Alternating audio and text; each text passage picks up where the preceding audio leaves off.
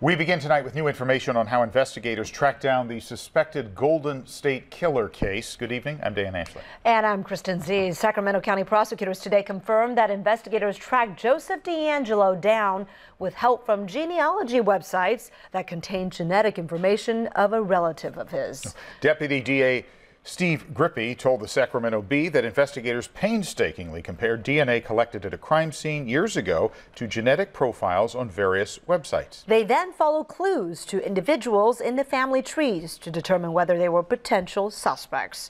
According to the Bee, the process came to fruition last Thursday when investigators realized DeAngelo might be a suspect. Now, they set up surveillance on DeAngelo and obtained his DNA from something he threw away.